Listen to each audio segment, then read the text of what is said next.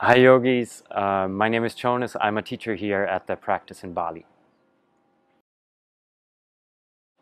I started with yoga back in 2012. I used to be a professional athlete and I was having pretty horrible back pain, and back then I was recommended to just try out yoga, and so I did actually for the first 4 years, kind of an on and off relationship, always in the fall, winters.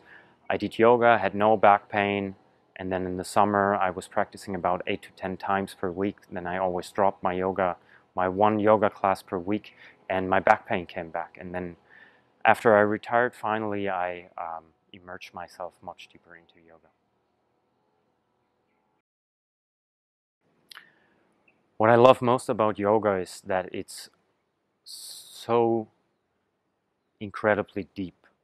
Um, you can study as much as you want and you still have the feeling that you're just barely scratching the surface. You come from one topic to the other, and it's a pretty holistic science. So when you're more into anatomy and alignment, you can find stuff there. When you're more about nutrition, you can look into the sister science of Ayurveda, and it offers something for everyone, I think.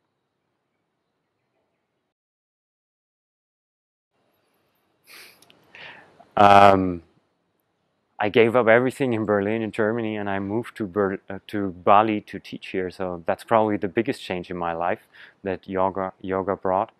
But I would say when I'm talking about the changes in myself as a person, I think I became a lot more reflective, thinking more about my actions, analyzing myself, emotions and thoughts and so on.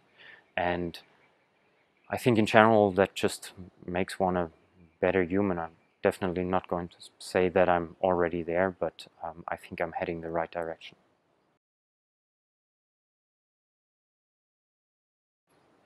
Just keep on doing it. I think there's so many people that give yoga one shot. They go into a yoga class, they don't like it for whatever reason. They might not like the yoga style they found there. They maybe just didn't like the teacher, and then they say yoga is not for me.